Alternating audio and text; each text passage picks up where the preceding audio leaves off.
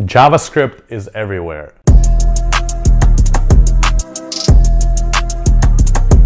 As one of the foundational web development languages, along with HTML and CSS, it helps power a large portion of the websites on the internet. In fact, the Career Karma website, iOS and Android apps all use JavaScript.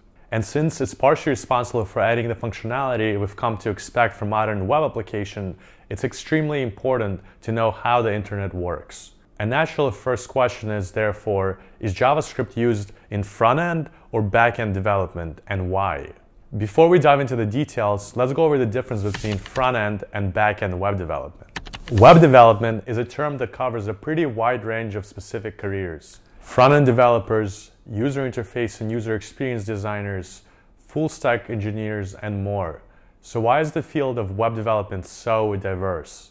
Well, it comes down to the fact that building a website and making it work is a complicated task. When you click on this video today, you're seeing two major parts of the website in action. The front end of the website, which is the page and everything you see and interact with, is called client-side.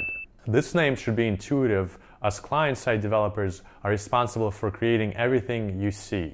Examples of front-end developer responsibilities include designing the site layout, the video player, usability features, and responsiveness on different screen sizes.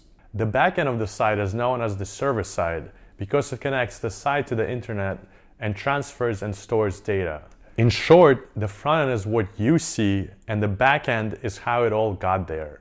Backend developers are responsible for creating the systems that connect the site to other sites, databases, and more. Now that you understand the differences between front-end and back-end development, let's discuss JavaScript. A question most people want to know is JavaScript used for front-end or back-end development? When people talk about front-end development, JavaScript almost always comes to mind. And it's true that JavaScript is the bread and butter programming language for front-end developers. Front-end developers use JavaScript to make web pages dynamic and interactive. JavaScript is a great tool for tasks like validating submission forms or updating specific pieces of page content without simultaneously updating the entire page. However, people don't always recognize its role in back-end development. Yes, JavaScript is commonly used on both client and server side of a website. Back-end developers use common variant of JavaScript called node.js for server-side work.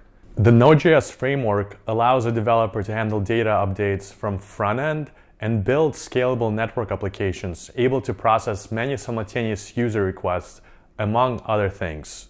Career Karma actually uses Node.js for helping power the 21-day challenge and the group chat used in squads.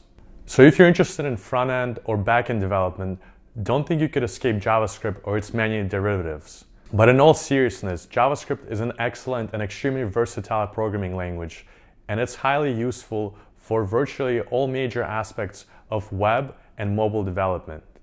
So if you want to know more about JavaScript, where to learn it, or how to use it in web development, sign up for Career Karma and we'll give you a free 80-hour JavaScript prep course. Let's break in.